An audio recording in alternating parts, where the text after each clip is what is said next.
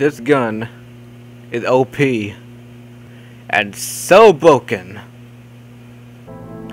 Hello everyone and welcome back to Destiny 2, and today this weapon review I'm going to be talking about and be using is the Prometheus lens. I got this weapon from Zer. It's another trace weapon. The crypt torch made a crystal that starts fire. Get me one. I don't care how you do it. Go. KD6. Now the weapon perks. You got the Primastatic Inferno.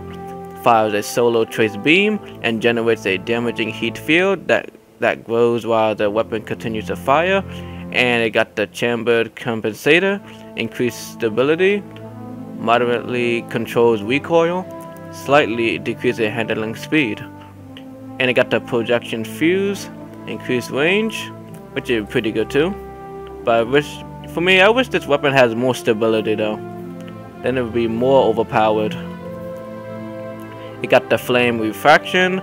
Killed with this weapon returns a fraction of the ammo used to the magazine, and extending the beam's duration.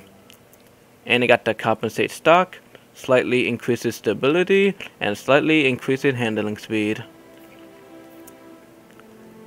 This weapon has very low impact, which is kind of bad, but whatever. Got lots of good range, good stability. I feel like this weapon needs more handling though, to make sure you land them good headshots. And the reload speed is very high too. Almost as half though. It fires 1,000 per minute. Magazine size is 77.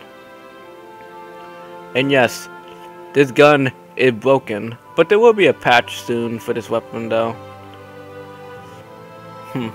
Even after the patch, this weapon's still going to be broken. It's a very cool weapon too though. I like it. In Crucible, it's laser tag everywhere. If you don't have this weapon and you're fighting against them, oh man, you're gonna die a lot.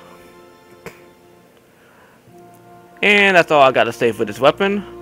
I wanna thank you guys so much for watching, and I'll see you guys next time.